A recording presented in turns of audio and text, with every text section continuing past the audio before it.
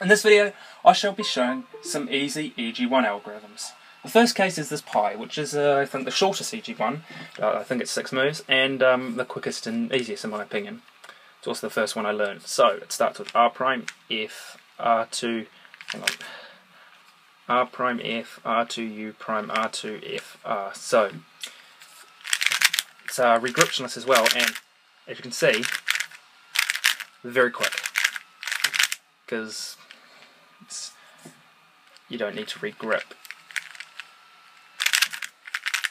The next case I'll show is this easy H algorithm. So, this is made up of 3 simple triggers, the first of which is RU, R prime, F prime, and then its sexy move, RU, R prime. So, as you can see, that's very easy to learn, since it's of course 3 very simple triggers. Now, interestingly about this algorithm, if you do the inverse of it, you solve another pi case. Which, yeah, so RU, R prime, U prime, RU, R prime, and then F, RU prime, R. I don't know if I called that right, but that's the way you can remember that one with that one's triggers. So,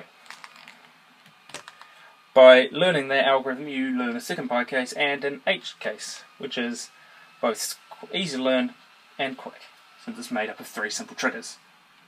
The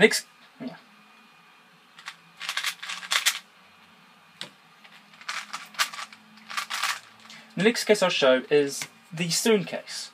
Now I use the mirror for this to solve the anti-soon, but it's not actually that much slower. Now it starts off with this trigger, which I'll have written down below.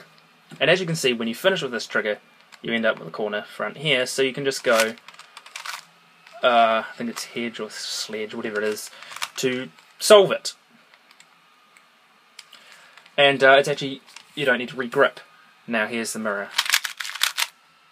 That was performed quickly, yeah. So this time I'll perform it slowly. Once more. And, so yeah. Now, one thing about these cases is once you perform the first trigger, you can see the corner ends up here. Now, how we entered them in this time was we did like that, but you could notice that you could solve it like that. Not quite as nice, but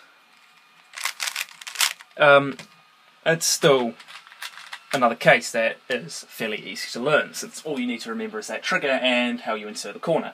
Now what case does it solve? Well, it solves this U case.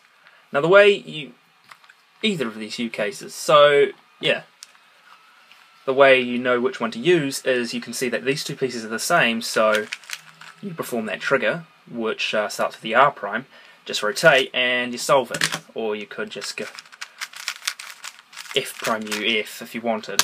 It's not quite as nice, but it's easy to learn. Here's the next case, it's a T case. This one's quite simple, just R, U, R2, X. That's the first trigger, and then it's a U prime, and then it's just the sexy move, R. So as you can see, that's quite simple to learn. So it's just R, U, R prime, and then X, U prime. Sexy move, followed by an R. So, see, that one's not that difficult either.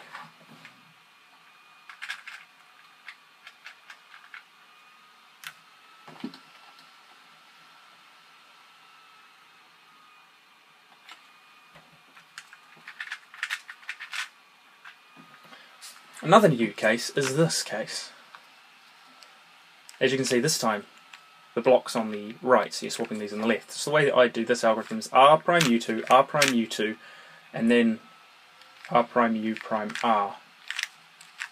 So as you can see, that last move after the R prime U2 is just an R prime to link it up like that, and then you just do a U prime, so that when you do an R2, white, it will solve the white and yellow face, and then you have an AU at the end potentially. Like this whole case is just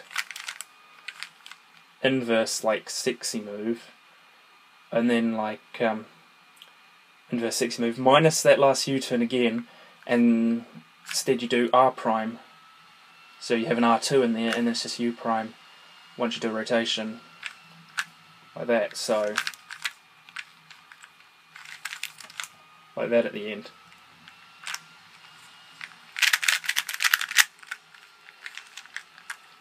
Yeah.